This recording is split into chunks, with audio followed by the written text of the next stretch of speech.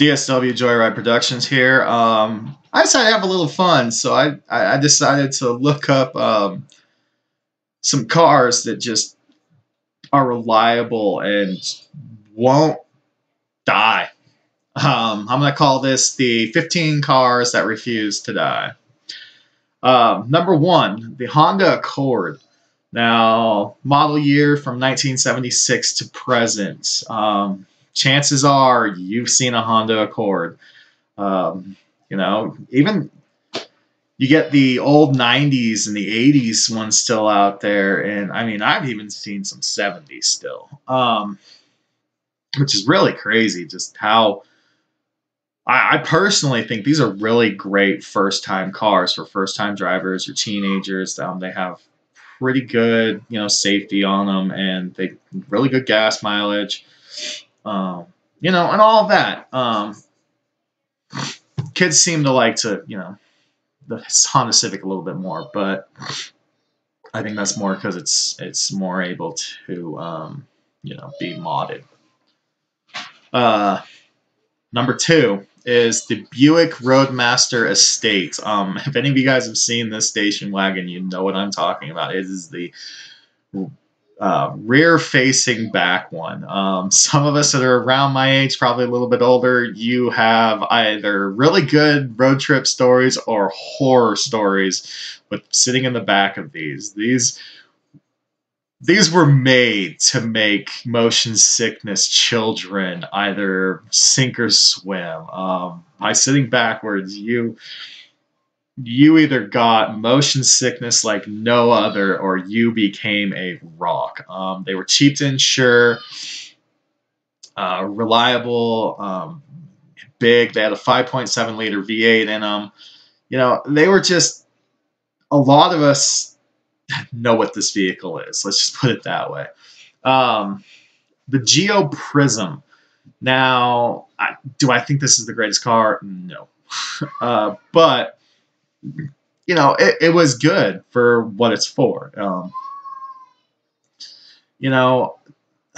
was a lot of them sold.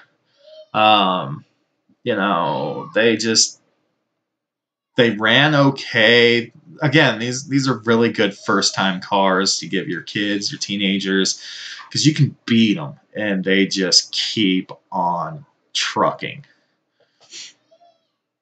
The Volkswagen van,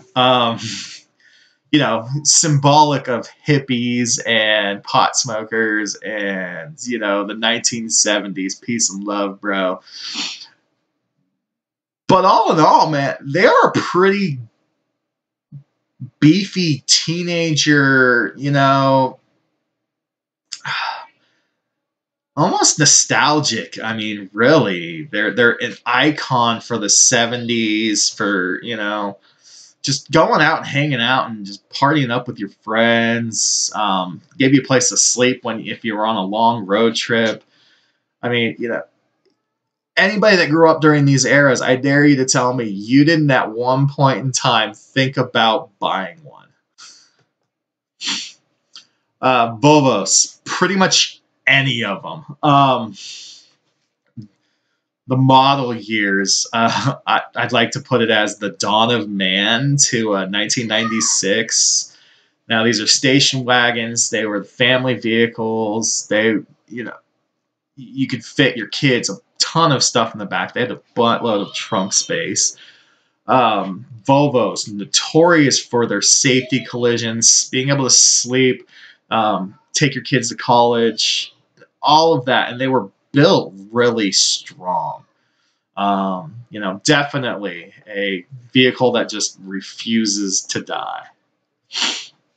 Let's see, we got a Saab 900, model year 1979 to 1993. Now, a lot of people don't realize Saab was actually a pilot car. They were basically airplane engineers that built a car because they're like, hey, let's see if we can do this. That's why if you actually look at the dashboard on these, they're instrument panels off of airplanes. The gauges are almost the same. They're in the same location. It is literally, they took a cockpit and put it into a car.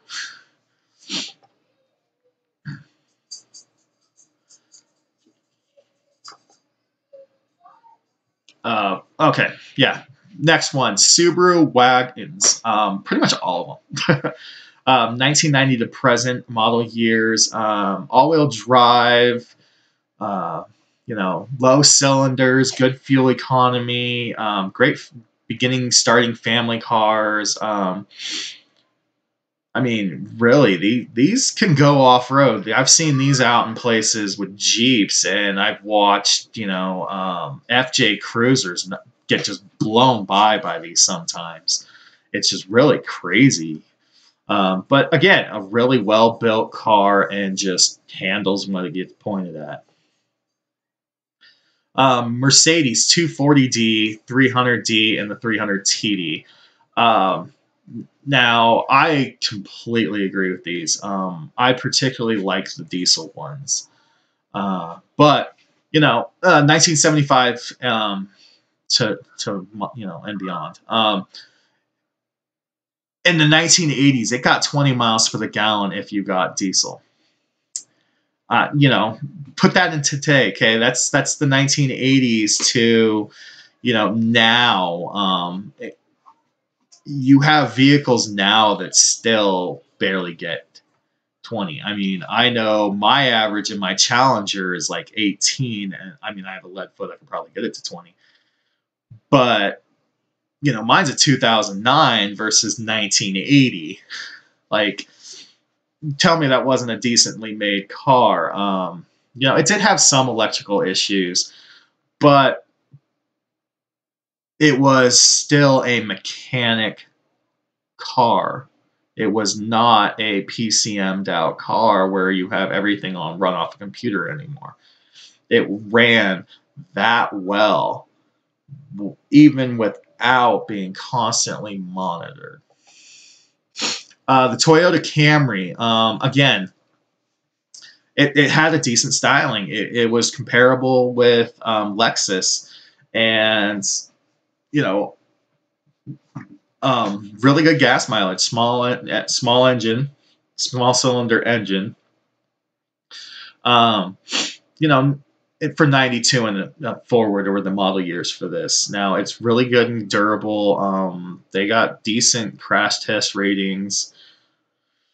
And I mean, they were able to compete with some luxury cars like Lexus. The Ford Escort, 1991 to 2002. Now, transportation, this was pretty much made for transportation. It was reasonable, reliable, and during its era, it was a lot cheaper than a Toyota. Um, you know, nobody gets really excited about, oh yeah, a Ford Escort, but for what it was structured for, it's really good. It's safe, reliable, and was really good for transporting things. It was that one of those vehicles you got your freshman, child for college. Here you go. Here's a new car. Good luck. Be safe. Call me when you get there. The next one, the Chevy Camaro and the Pontiac Firebird. These kind of go hand in hand as they were literally the same vehicle, just made by a different brand. 1982 to 2002. Now, these refused to die mostly because everybody wanted one. You saw, oh man, can't remember the name of it right now. Burt Reynolds Bandits.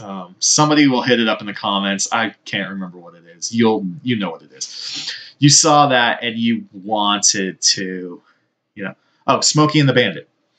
You saw Smokey and the Bandit. You wanted the Firebird. You don't lie to me. You did. You wanted the Firebird.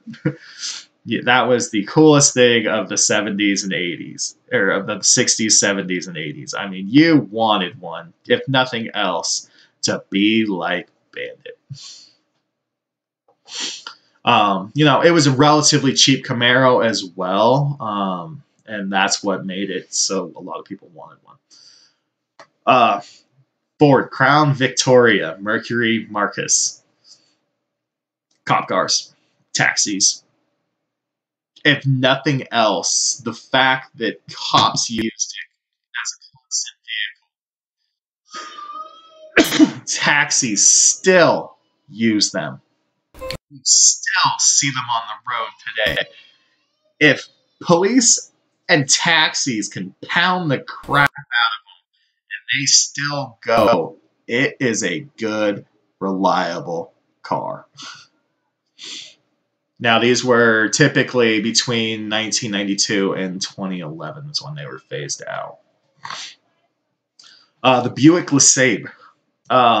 This was 1989 to 2005. Now,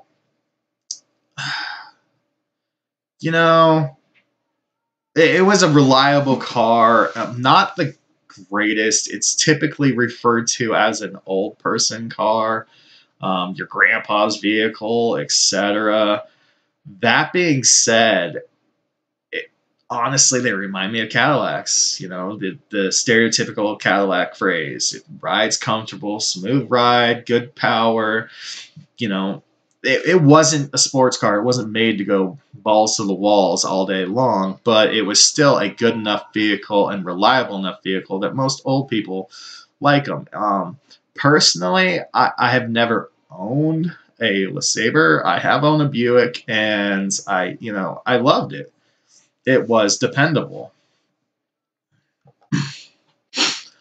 Jeep Cherokee. Now, this is 1987 to 2001. These are the Jeep Cherokees, not the Grand Cherokees that are still available now, which is essentially the same thing, just a little bit more technology and better, a little bit more beefed up. Now, these are ones that you can just pound the crap out of, and they keep going. The parts were relatively cheap. They were straight cylinders, so they had decent gas mileage for the time. And you can take a stock one and go off-roading. I mean, I've seen stock ones running around Moab, out there with Wranglers and just blowing past them, going, haha, I don't care if I break something, it's cheap. All right, and then the last one is the Jaguar SJ6 sedan. Now, if anybody wants a reliable, cheap Jaguar, this is it. I mean, it's technologically crazy. The model years were 95 to 97. It was only out for 2 years, but it was cheap. It was luxurious by those standards. I mean, today it's kind of standard features, most of them. But it had good gas mileage. But when you put your foot into it, it went. That's what I love the most about them, is that they threw a Chevy V8 in it and just punched it, and it went. Anyways, so that was my 15 cars that refused to die video. If you can think of any, feel free to throw them down below in the comments section. Tell me what your first car was if you want. For sure, like, I know that, you might not have had the greatest car starting out, but it probably was a good car that actually, if you think about it, people still drive today.